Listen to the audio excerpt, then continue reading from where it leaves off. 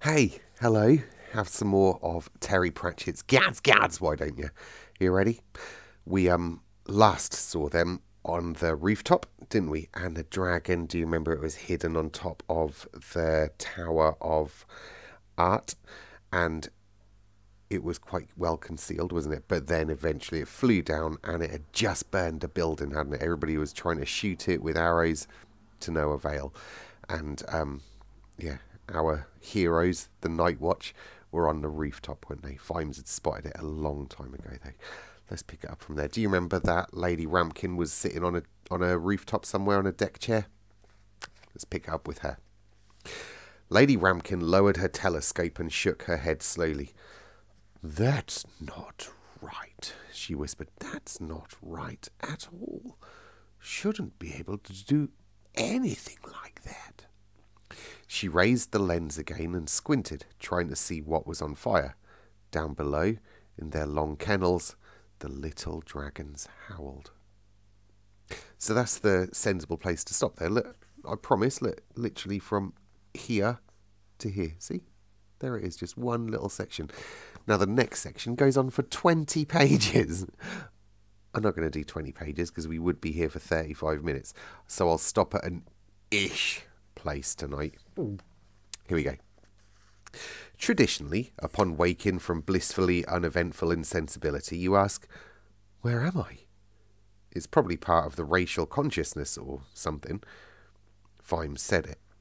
Tradition allows a choice of second lines. A key point in the selection process is an audit to see that the body has all the bits it remembers having yesterday. Vimes checked. Then comes the tantalising bit. Now that a snowball of consciousness is starting to roll, is it going to find that it's waking up inside a body lying in a gutter with something multiple? The noun doesn't matter after an adjective like multiple. Nothing good ever follows multiple. Or is it going to be a case of crisp sheets, a soothing hand, and a business-like figure in white pulling open the curtains on a bright new day? Is it all over, with nothing worse to look forward to now than weak tea, nourishing gruel, short, strengthening walks in the garden, and possibly a brief platonic love affair with a ministering angel? Or was this all just a moment's blackout, and some looming humbug is now about to get down to real business with the thick end of a pickaxe have? Are there, the consciousness wants to know, going to be any grapes? At this point, some outside stimulus is helpful. "It's going to be all right" is favourite, whereas "did anyone get his number" is definitely a bad sign. Either, however, is better than "you two hold his hands behind his back." In fact, someone said, "You were nearly a goner there, Captain." The pain sensations, which had taken advantage of Vimes' unconscious state to bunk off for a metaphorical quick cigarette, rushed back. Vimes said "ah" and opened his eyes. There was a ceiling. This ruled out one particular range of unpleasant options that was very welcome. His blurred vision also revealed corporal knobs, which was less so. Corporal knobs proved nothing. You could be dead and see something like corporal knobs. Ankh-Morpork didn't have many hospitals.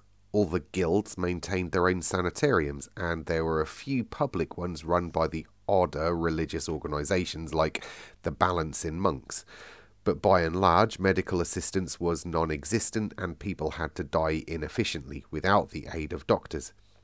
It was generally thought that the existence of cures encouraged slackness and was in any case probably against nature's way. "Have I already said where am I?" said Vimes faintly. "Yeah." "Did I get an answer?" "I dunno." Gosh, Nobby's gone Irish. "I dunno where this place is, Captain. Belongs to some posh bid. She said to bring you up here." Even though Vimes' mind appeared to be full of pink treacle, he nevertheless grabbed two clues and wrestled them together. The combination of rich and up here meant something. So did the strange chemical smell in the room, which even overpowered Nobby's more everyday odours. "We're not talking about Lady Ramkin, are we?" he said cautiously. "Ah, you could be right there. Great big biddy, mad for dragons." Nobby's rodent face broke into the most horribly knowing grin Vimes had ever seen. "You're in her bed," he said. Vimes peered around him, feeling the first overtures of a vague panic, because now that he could halfway focus, he could see a certain lack of bachelor sockness about the place. There was a faint hint of talcum powder. "Bit of boudoir," said Nobby, with the air of a connoisseur. Hang on a minute," said Vimes. "There was this dragon. It was right up over us." The memory rose up and hit him like a zombie with a grudge. "You're right, Captain." The talons outspread, wide as a man's reach, the boom and thump of the wings bigger than sails, the stink of chemicals. The gods alone knew what sort... It'd been so close he could see the tiny scales on its legs and the red gleam in its eyes. They were more than just reptile eyes.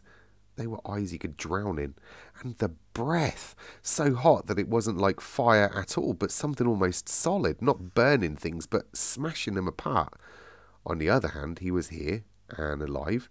His left side felt as though it had been hit by an iron bar, but he was quite definitely alive. "What happened?" he said. "Oh, it was young Carrot," said Nobby. "He grabbed you and the sergeant and jumped off the roof just before it got us." "My side hurts. It must have got me." "No, I reckon that was where you hit the privy roof, and then you rolled off and hit the water butt." "What about Colon? Is he hurt?" "Not hurt, not exactly hurt. He landed more sort of softly. Him being so heavy, he went through the roof. Talk about a short, sharp shower of..." "And then what happened?" "Well, we sort of made you comfy, and then everyone went blundering about and shouting for the sergeant, till they found out where he was, of course, and then they just stood where they were and shouted. Then this woman come running up yelling."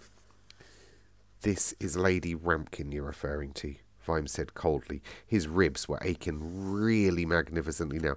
"Yeah, big fat party," said Nobby, unmoved. "Course you can't half boss people about. Oh, the poor dear man, you must bring him up to my house this instant." So we did. Best place too. Everyone's running round down in that city like chickens with their heads cut off." "How much damage did it do?" "Well, after you were out of it, the wizards hit it with fireballs.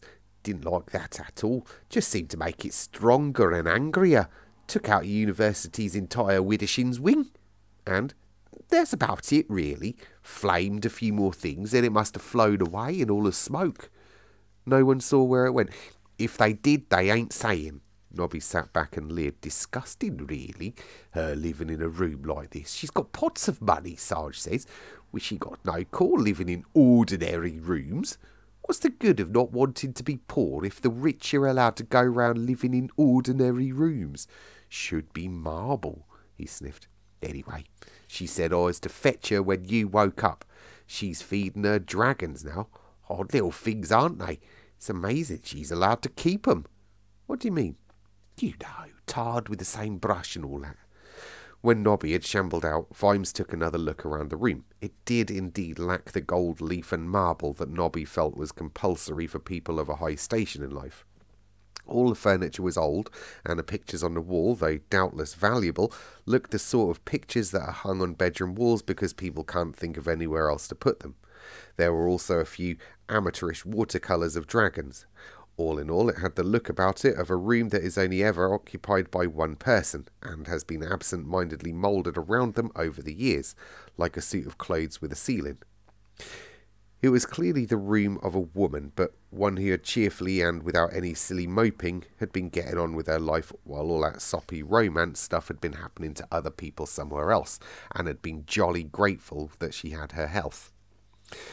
Such clothing as was visible had been chosen for sensible hard-wearing qualities, possibly by a previous generation by the look of it, rather than its use as light artillery in the war between the sexes.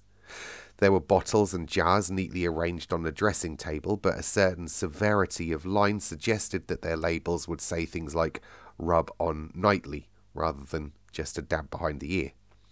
You can imagine that the occupant of this room had slept in it all her life and had been called "my little girl" by her father until she was 40. There was a big sensible blue dressing gown hanging behind the door. Vimes knew, without even looking, that it would have a rabbit on the pocket. In short, it was the room of a woman who never expected that a man would see the inside of it. The bedside table was piled high with papers.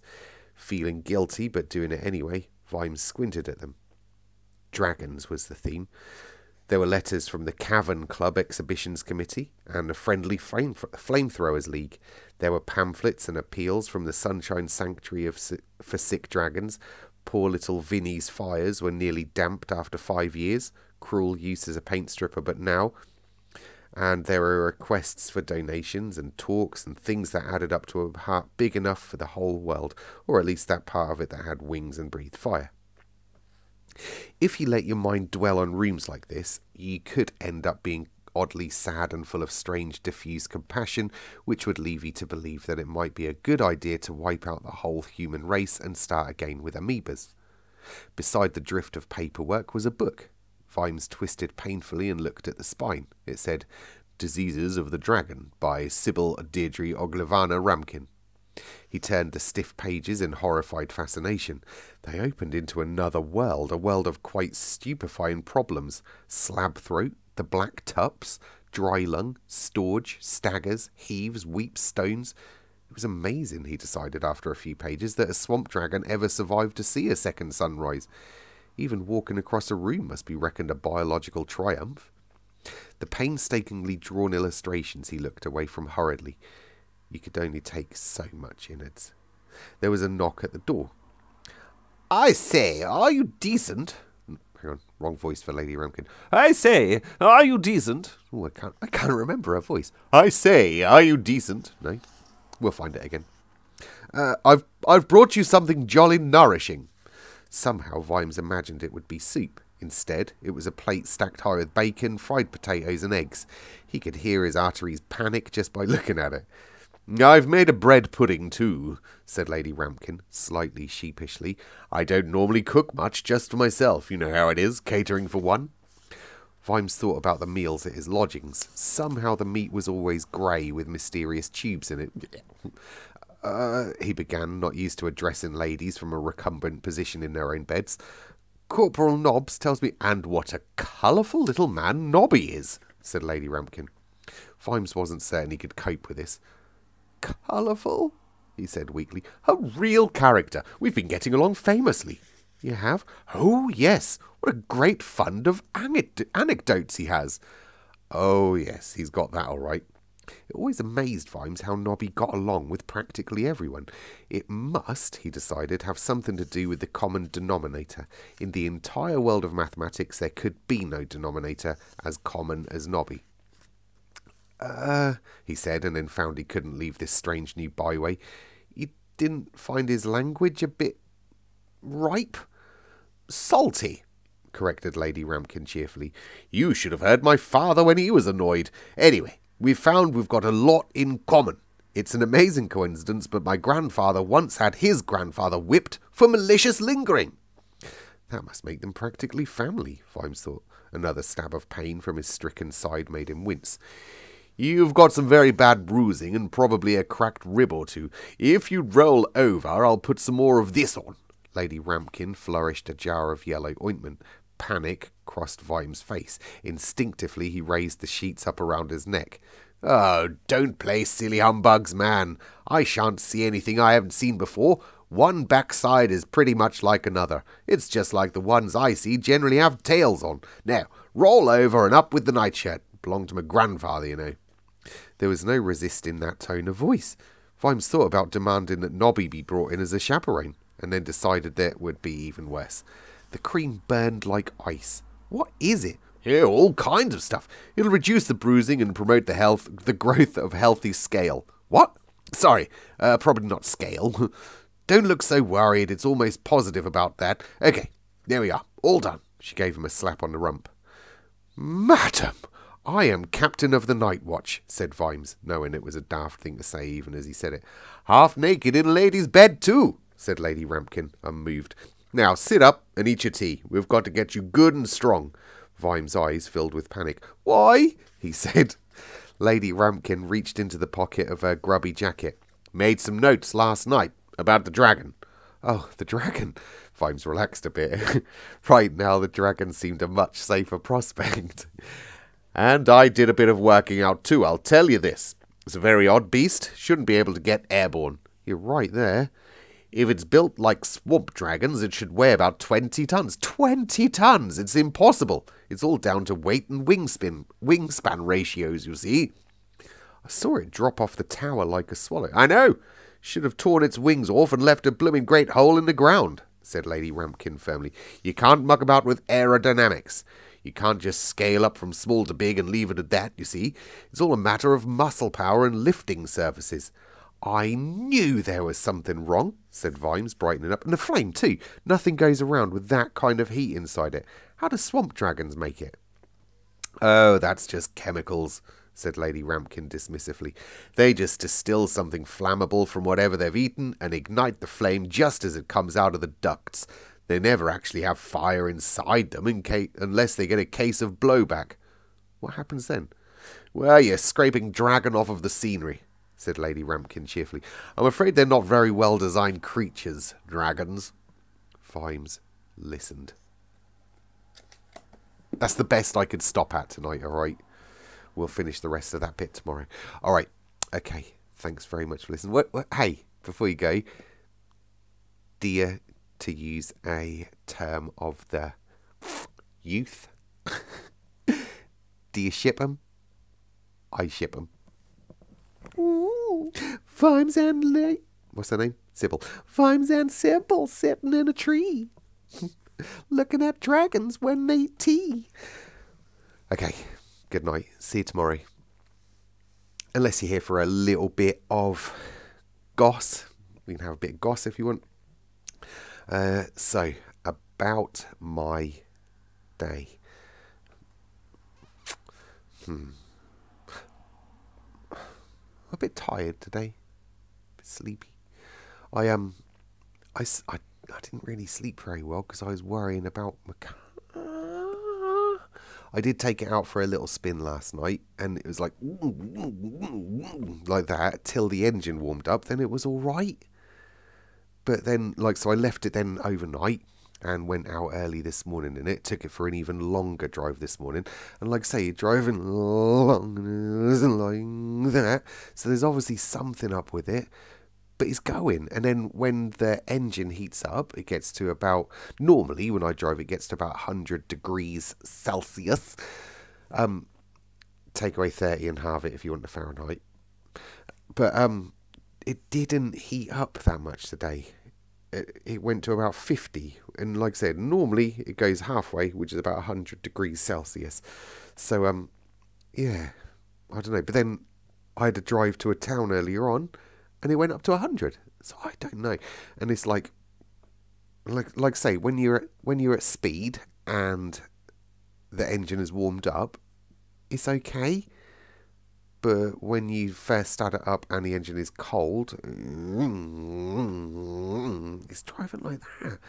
So I obviously no garages are open on a Saturday afternoon, are they? So I emailed a garage, and hopefully they'll get back to me on Monday. I can't, man, honestly, I'll be devastated if it's bust. Actually devastated. I've and doing that thing, when you get ill and you look on, you Google your symptoms, and it's like, oh my God, when you read your symptoms on Google. I was Googling about the symptoms of the car, and oh man alive, no, none of those symptoms I want, but they all said exactly the same thing. So yeah, I don't want it to be poorly. I don't want to have to. Can you remember, long-time listeners, that between about February and June last year, I was out without a car as well. Do you remember that long period of time where I didn't have a car? I just sat in my driveway. Because I couldn't afford to get it fixed. Let's hope that's not going to happen again now, shall we? Oh my goodness. I can't believe it. I just can't believe it. Never misjudge a puddle, alright? I don't know. So yeah, that was that. Then what else have I done today? Blake came around today because he's going back to university tomorrow, so he came round to get a few bits today. His mum dropped him off round here, and he came round to pick up his guitar and his amp. And like, I think he wanted me to drive him back, and I was like, "Mate, my car, my car." So his mum had to come and get him with his guitar and amp again, because obviously he couldn't walk home with that. So yeah, and yeah, so he came round. That was quite nice to see him. Quite nice, very nice to see him. I don't know. Nothing else really exciting has happened today. Read some more from a book. Played some games with Floyd. Bo has been in his own little world. Now he's got his new console. He's been playing that. So I haven't really spoken to him today. Maybe we'll have to two-player something later on. Apart from he's run out of batteries in his other controller, so he's only got one controller. Yeah, that's my day. It's still really, really rainy. I kind of want it to stop raining, so my car will dry out a little bit. But yeah, it hasn't stopped raining yet. There you go. That was my day. So anyway, again, let's keep those fingers, toes, everything crossed for my car to be okay. All right, I'll see you all tomorrow.